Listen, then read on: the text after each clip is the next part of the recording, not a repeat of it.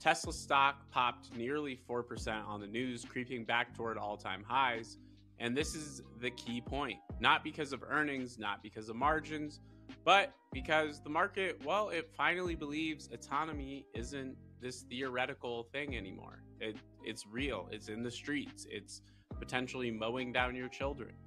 And this is where Tesla stops trading like a car company and starts trading like an AI platform with wheels. Wedbush's Dan Ives says 2026 is the monster year. We have Robotaxi scale, we have cybercabs hitting volume production, we have autonomous plus robotics defining Tesla's future more so than a Model S or a Model 3. And look, listen, you don't have to believe every Elon promise to understand why the market cares.